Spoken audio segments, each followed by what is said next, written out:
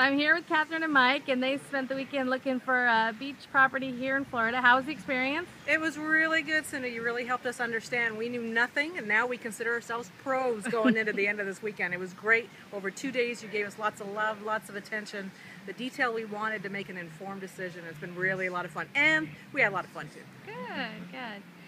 One of the things I think people sometimes, you wanted to look at something that had some investment potential more than just, a straight out property for your own use. And we have 26 miles of beaches, but I think you kind of saw that not everything is really designed to give you the return that you might want. So, we feel like we made good use of that time and showed you things that would really fit your criteria. Absolutely. You took the time to understand what was meaningful to us, what we were concerned about, where we wanted to put some time into it.